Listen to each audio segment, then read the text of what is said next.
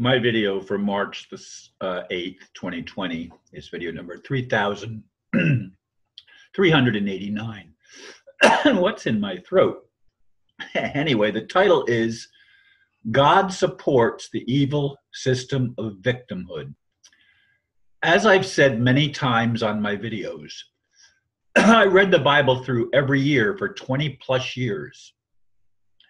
I was taught that we are never supposed to question God. That sounds crazy to me now. I am questioning God all the time. I pray for God every day, along with a list of friends and relatives. Like Bible reading was, prayer is part of my daily routine. My prayers are generally ignored. Maybe God is mad at me. Or perhaps there is no God at all, at least what I thought God is or was. Here's an example of some of the insanity from the Bible. Matthew 5:38-40, King James Version. 38, you have heard that it hath been said, an eye for an eye and a tooth for a tooth. 39, but I say unto you that you resist not evil, but whosoever shall smite thee on thy right cheek, turn to him the other also. 40.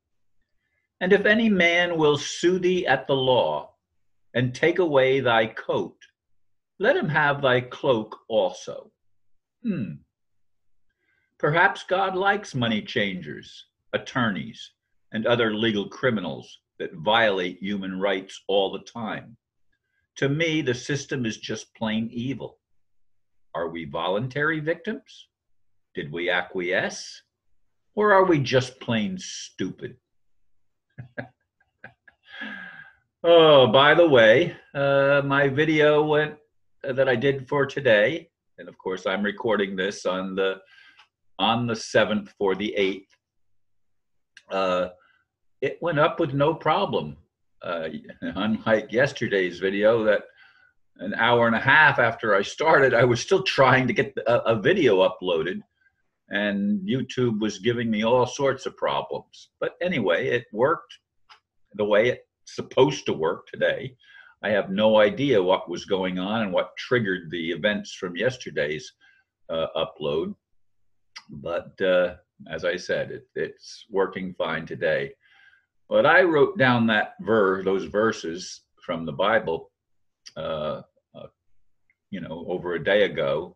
I thought, I want to look at this again, and I want to talk about that. That was something on my to-do list for a future video. And so I'm bringing that to you, and I'm restating my commitment to questioning God. What the hell is going on here? It obviously nothing changed by 2012, which I thought was sort of the line in the sand. Everything was going to change by then at the latest, and I actually thought it was going to be 2011, which is when I started making my daily videos in January 2011. But it came and went, and 2012 came and went, and Obama did not turn out to be, perhaps he's the worst of all the presidents. I posted, did I make the video on that?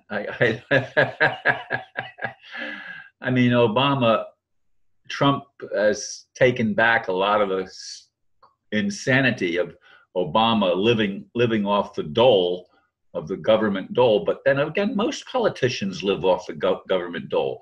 How can people that only earn at the most a couple $100,000 a year, how can they become multimillionaires? Well, it's because of graft and corruption in high places. And this has been going on for a long time. And apparently it's being supported by God, right? Isn't the Pope a person who is put in charge of God's kingdom on earth? Aren't the kings and queens of England and other countries royalty? Are they not God anointed people. Aren't we supposed to honor them? I mean, that's what the Bible teaches. Oh, but you say, aren't they criminals? Well, then I guess we are supposed to just accept the criminality, because obvious to those of us that are paying attention, most of these people in high places are notorious liars, except they cover up their lies. They deceive us with platitudes and nice sounding words. But behind the scenes, they're raping children and maybe even killing them and drinking their blood because they think they get some kind of empowerment or some kind of rush, or who the heck knows? I don't think like that. I can't think like that. I don't understand it. And I don't understand why apparently our creator allows that kind of activity to exist unpunished, not just an occasional happening like that, but something that happens generation after generation after generation, going back who knows how many thousands of years perhaps. We live on a planet, as I keep on saying, that seems to be nothing more than an insane asylum.